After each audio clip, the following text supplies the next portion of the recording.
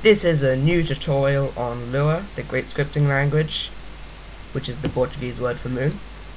And first off, I'm doing, just as a bit of a note, I'm doing it in Linux, so you can do it in Windows just as easily, but you just have to open with Lua instead of doing what I do and typing on the command line. So, let's get started. First, we're going to make the tutorial dir.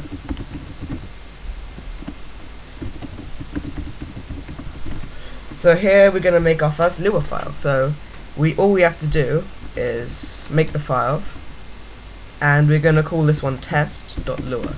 Lua being the file extension for Lua scripting files. So in this tutorial we're going to be learning about print functions and variables. So first off, the print. So print is a very useful function. Oh, my bad. So print is a very useful function.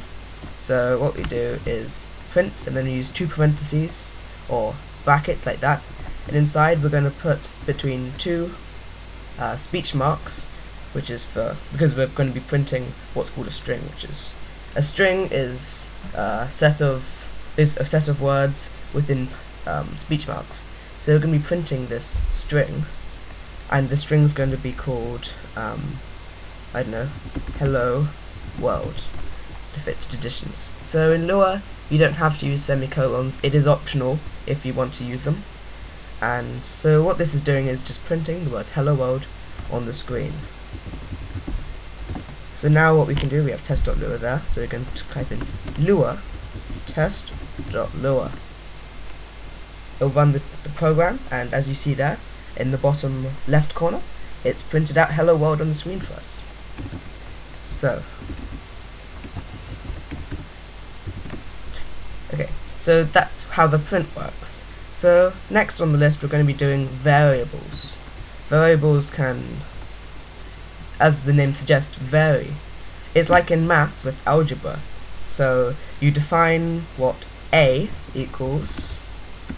So here, for instance, a can equal a number, a word, a decimal number. So by that I don't mean like a number in base 10, but a number with dots, so it's point something, but in programming that's called a float number, and a boolean, which is true or false, and so on, and tables eventually, but we're not going to get there yet. So our first variable is going to be a number, so our number will be 42.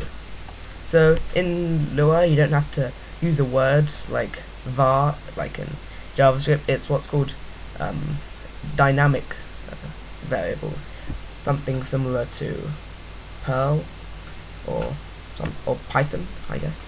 So a equals 42. So what we can do here is we can print hello world, and stick a number onto the end of our string. We can use two dots to what's called concatenate them, so add the 42 onto the end. So we're just going to put a, because like in algebra we've defined a as 42, and now we're printing hello world and the value of a. If we put .a inside of the speech marks, we'd just print .a, but because outside the speech marks it's adding it onto the end. So let's try this out.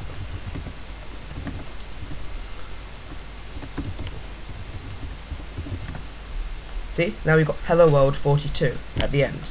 So 42 is because we concatenated it onto the end. So we can also don't have to just do this as numbers. We can put do a string. So again, because it's a string, we're using our two speech marks, and our string's going to be called world. It's got strings a, and the value of the string is world. So if we take off the world bit from there, and we put .a like we did before, it's going to print hello and world on the end of it. Let's try this. Hello world. So, but we don't have to just, but the variables aren't just called variables because someone decided it to. Variables vary as well, so we can print hello world and then a equals you can say a now equals bro. So we've changed what world equal. So now A does not equal world, A equals bro. So then when we print hello A again, there's hello world, then it prints the second line as hello bro, because we've changed the value of A. We can change the value of numbers as well. So if our numbers originally, for numbers 42, we can do A equals A plus 2. So what we do here is A equals A, which is 42 plus 2, which, as we know, now A equals 44. So now it should say hello 42 and then hello 44. See, hello 42, hello 44. So at the moment we're doing simple maths, but we can do times, which is an asterisk, divide being slash, minus, which is a minus. We can do to the power of, which is one of those small hats on shift 6, and we can do modulo, which is a percentage.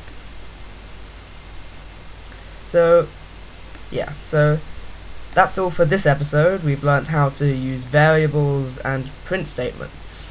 Thanks for watching, and goodbye.